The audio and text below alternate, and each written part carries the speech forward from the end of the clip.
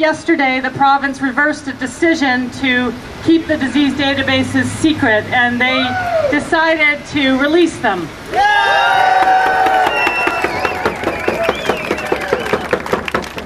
And so today, I can tell you that the virus that is suspected to be killing and weakening the majority of the Fraser sockeye, the symptoms of that virus are also in the salmon farms on the Fraser sockeye migration route. All of this started, the sockeye started dying in the river full of eggs in 1992 when the salmon farms first appeared in the Discovery Islands, the narrow passages off Campbell River where these sockeye run. So many sockeye have been dying before they spawned. The DFO realized they couldn't just do a test set in Johnson Straits and figure out how many fish the fishermen would be allowed to catch. They had to find out how many were going to be dying before they had spawned. And Dr. Miller found out that it's a virus. It is very, very, very similar to the virus that has been in the salmon farms. And when she found that out, they said she couldn't talk to the public. She was guarded by people when she came to the commission, large men with earpieces on either side of her. We weren't allowed to talk to her. Her funding has been cut. She's not allowed to work on sockeye anymore. And unless people like you press for the truth and for these fish farms to be removed out of the narrow passages of the Discovery Islands, the wild salmon narrows, some people call them, we will lose our sockeye. 1/3 of all of British Columbia salmon go through those narrow passages. And so they have to be told that we need to protect these fish. But they can't be told by me. All I can do is drag this thing out, fighting and kicking into the daylight, and then somebody else has to come in here and say, enough. These farms have got to get out. There's a better way of doing these things. We can find jobs for the people in the industry, but we can't let these fish go down because they are our bloodstream. They are feeding us. They go out to the open ocean and they're bringing food back to us. They are so generous. We would be foolish beyond repair to not take a stand right now. So thank you all for coming.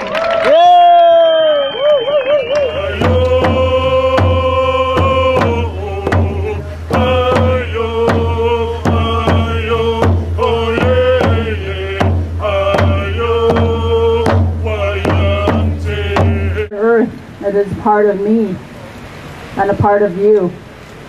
It's a part of our future generations.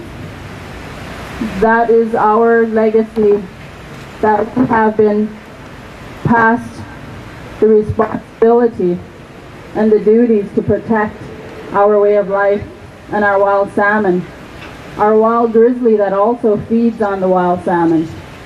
And the government and industry continue to impact our way of life, our waters, and our wild salmon. We put a greater value on healthy, abundant wild salmon stocks than we do on Norwegian companies' profit margins for their shareholders.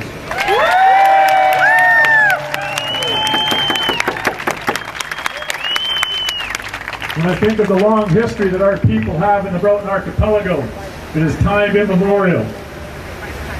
It is a territory and resources that the Creator has put forth for our people to enjoy, so that we can develop the world that we know in the way that we want it to be, not by some company's decisions to come in and pollute at their will. Industry will have one attachment to our territory, and that's based on profit. And the minute that it's unprofitable, they will be gone. And our people will still be there. Our people will still be relying on the resources that we know are there to sustain our people. We know firsthand the impacts that this industry is having. We know firsthand the denial that the government of Canada continues to perpetuate to prop up and support an industry that just makes absolutely no sense at all. The Cohen Commission is underway, and I'm not holding my breath.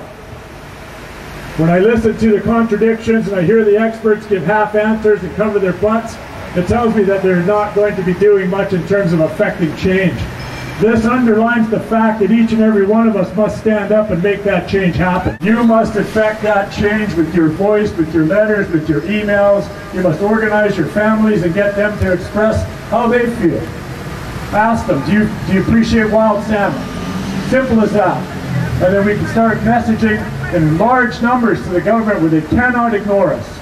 Quit buying the rhetoric from industry because they have a well-practiced script. This is about social justice. This is about environmental justice.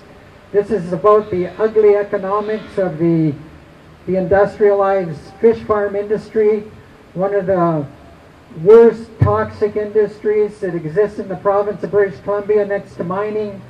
And we know in our hearts that what hangs in the balance is the very survival of the wild salmon stocks in BC. What do you want? What do you want? Wild salmon! What do you want? Wild salmon! Ocean! Wild salmon forever! Ocean!